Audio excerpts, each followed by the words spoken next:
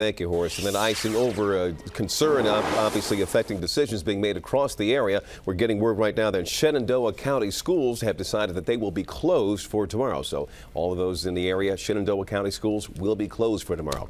Now, another area that's been hard hit is Winchester, near the Virginia-West Virginia line.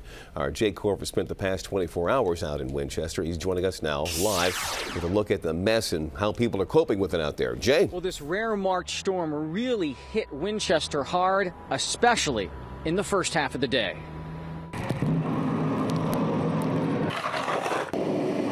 The state, city of Winchester, and its residents, armed with a battalion of strong backs and a fleet of heavy equipment, took on a winter storm that dropped nearly 8 inches of snow by 8 a.m. It's wet, it's heavy. Hurt your back. While Doug Jones and his crew shoveled a sidewalk, all around them, graders, backhoes, big plows, and little ones were clearing parking lots and primary roads. Anything's got a blade, it's going to push it. Despite the accumulation, crews did not have a hard time pushing around this mess because it was so wet. In fact, most roadways were passable, even side streets.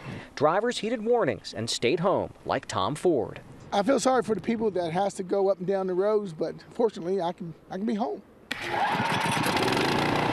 This admitted fan of winter, I like snow. I just love snow. Employed a snowblower to beat back a surprising March storm. Oh, it's terrible. Storm's terrible. If you can, stay home, stay out of it. It's wet, heavy, nasty to drive. Now, we should emphasize that Virginia Department of Transportation officials are not resting on their laurels, despite the fact that the roads look great out here. They say many crews will remain working into the night to make sure conditions are safe for travelers. Live in Winchester, Jay Korf, ABC 7 News.